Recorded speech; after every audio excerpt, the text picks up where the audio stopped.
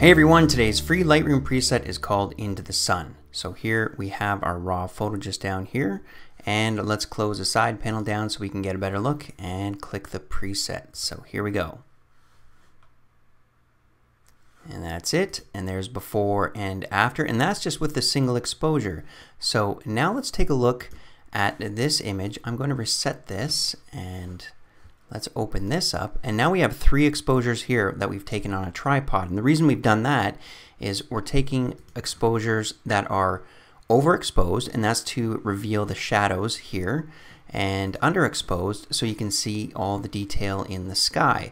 So by mixing the 3 together, so you've got your mid-range one, overexposed and underexposed, and Lightroom does a good job of mixing them in HDR. So if you hit Shift and go over to the last one and click, while holding Shift, you'll select all 3, and you can go up to Photo, and you can go to Photo Merge, HDR, and it's going to go through this process here, creating HDR preview. Okay, now Lightroom's done, and it's given us this preview.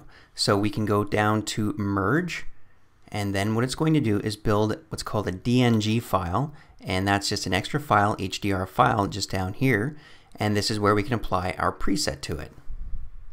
Now that Lightroom is done, we've got an extra file here, and I'll click on this, and you can see it's an HDR file, DNG, and it's balanced out the 3 exposures quite nicely. Now we can even apply our preset to it. So let's go Into the Sun,